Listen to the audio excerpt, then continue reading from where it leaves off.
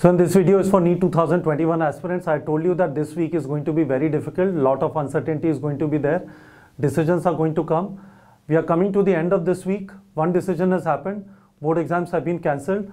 Now, the remaining things, especially with respect to whether NEET is going to happen on 1st August or it is going to get postponed, there is no confirmation as such. We have to wait for the final decision from NTA.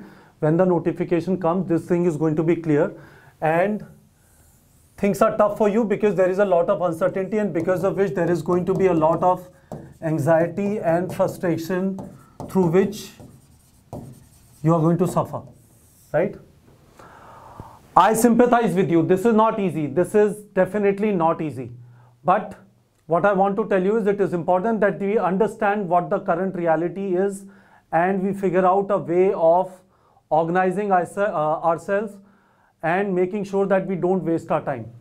So first of all, one fact that is there is CBSE has declared in Supreme Court that they are going to announce a result on some criteria on 15 June, right? This is what they have said. CBSE as well as ICSE. This is what they have said in the Supreme Court, because Supreme Court said students have to take admissions in colleges, they have to go abroad, or whatever they want to do, they need a score, right? So that is one thing. NEET notification is expected anywhere from 7th to 15 June. And why I've written 15 June is if there is any connection with your 12th score, then it might happen after that. But I also hope, like all of you, whatever decision it is there, it should come quickly so that this uncertainty goes away. This is killing, right? But what I want to tell you is whenever decision is announced, decision is not going to be announced on YouTube depending on what I think or any other person on YouTube think. Decision would be announced by the government based on whatever criteria they will decide upon. What is important is you should ask these questions from yourself. Have you completed your syllabus? If you have not completed your syllabus, why are you wasting time watching videos on speculation about when NEET exam is going to happen? Are you studying 10 to 12 hours daily? If you're not studying daily 10 to 12 hours, why are you wasting your time at places which are not going to help your NEET preparation? Are you writing mock test regularly? If you're not, why are you doing it? Imagine this, guys. 16 lakh students write NEET exam for 40,000 government college seats. If your dad has money, he can get you into a private medical college. He can pay 1 crore fee for 5 years of MBBS.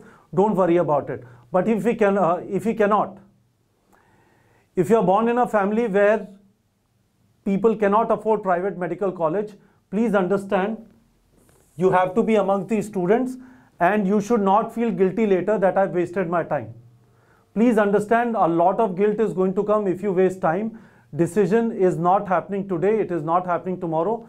It might happen between 7 June to 15 June. If you are going to spend your time waiting about this decision, watching videos on YouTube or television channel, you're not going to be in these 40,000 students.